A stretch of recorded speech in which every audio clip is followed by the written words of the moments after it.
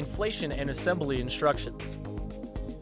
Unroll the stand-up and paddleboard and locate the inflation valve at the rear end. Remove the valve cap by twisting it to the left.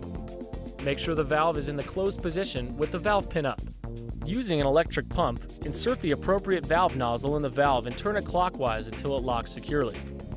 Inflate until firm and then top it off with the included high-pressure hand pump to achieve proper air pressure level of 15 psi. Check the item has been properly inflated to 15 psi by inserting the included anemometer in the valve and turning clockwise until it locks securely. 3 removable fins ensure straight tracking and precise maneuvering.